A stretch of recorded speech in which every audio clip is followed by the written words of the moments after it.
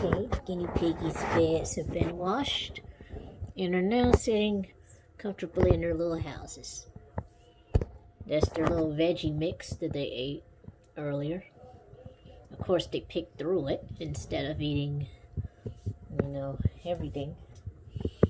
Of course, they're not children. And they got their new little edible log in there. Now, above or under their hay dispenser. There's a little apple stick sticking out of it.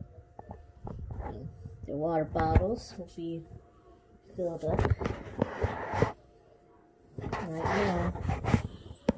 The guinea piggies, well, actually one of them's in a hay box. Hey, Katie. And here's Jelly Bean. You see his little nose.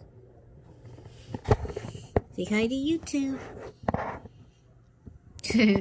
They're like, nope. You know, they're just chilling for now. Anyways, that's all for today's update.